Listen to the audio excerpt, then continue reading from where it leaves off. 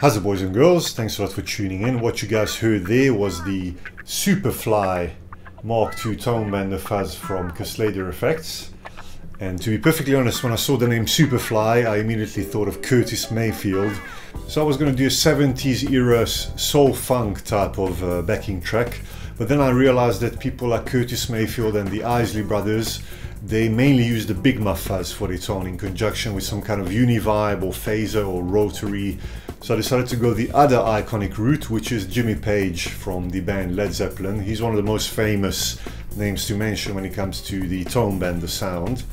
But there are a variety of other players as well, such as Billy Gibbons from ZZ Top, who also used it. Without getting into too long of a history about fuzz, it actually can be found on many different records, many different styles of music such as rock, blues, funk, soul, R&B, grunge, stoner rock, even some heavy metal tunes. If you're new to using fuzz pedals, it might take a bit of getting used to at first, but there are actually quite a few things you can do to get yourself accustomed to them a lot faster. The obvious one is to listen to the great old records from Led Zeppelin, Jimi Hendrix, Curtis Mayfield, Red Hot Chili Peppers, Eric Johnson, the Isley brothers, the list goes on and on and on. Another one is to play around with the amp settings, especially the gain and the treble. Fuzz pedals can be also very useful in a lot of situations. You can actually sit in with the horn section and you can accentuate some of the lead lines. You can use a fuzz to double up certain voicings within the arrangement to either bring them out or to thicken them up. A very good example of this is the song called Run for Cover by Marcus Miller, where the main line is actually thickened up by an overdraft pedal, but fuzz actually works a lot better in this situation in my opinion because it's a bit thicker sounding. You can also use it on bass to add a lot of extra growl and grit.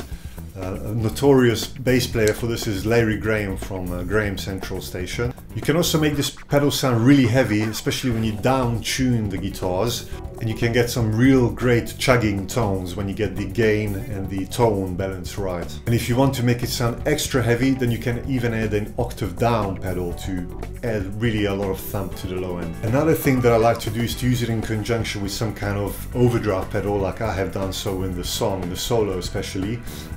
I use my trusty old Klon clone made by the same company, Kasleder Effects. What this does, it actually adds some extra saturation, which is very useful when you're doing solos.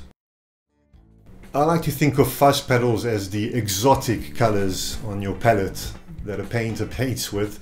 And you can get some really interesting tones. Sometimes, even though some settings might sound a bit strange on their own, but when you put them together in a song, you'll find that it somehow strangely just has some kind of special magic to it. Like I said, it's an acquired taste. It's kind of like when you first eat chocolate mixed with chilies. It's a bit of a strange taste and needs a bit of getting used to. But once you get a taste for it, and you actually find out that it's more of an aphrodisiac for the music you're creating. So anyway guys, I really hope you enjoyed this video. If you did so, please don't forget to hit like, share and subscribe.